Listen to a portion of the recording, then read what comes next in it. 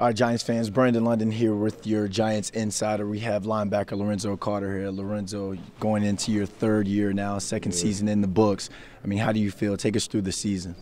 It was ups and downs, but one thing I take away is we stuck together. Everybody fought together. I've got a close team, and all these guys, I'm gonna stick with them forever. It's for life.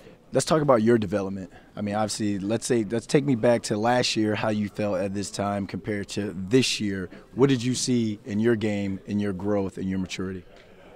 Just this year, I just felt a lot more comfortable, especially at the end of the year. Things started to roll into place, started to feel like football. I feel like fun out there, just going out wrecking stuff. Next year, year 3, I plan on coming in, picking up where we left off.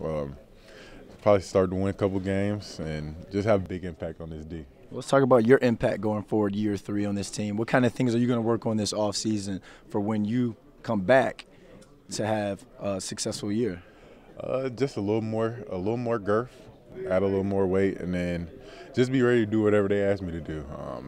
Be ready to rush the passer and get after these quarterbacks. And that's it, man. Just have a good year affecting quarterbacks. What's the one thing in your off-season workouts you're not looking forward to most? Let's lighten this up a little bit. I'm not looking forward to eating these vegetables all off-season, man. I gotta get this diet right, get this stuff going. But these first couple of weeks, I'll probably stay away from veggies because I know in this off-season it's going to be a grind eating all them greens. A lot of workouts, a lot of greens. Good luck this off-season, man. See you when you get back. Thank you.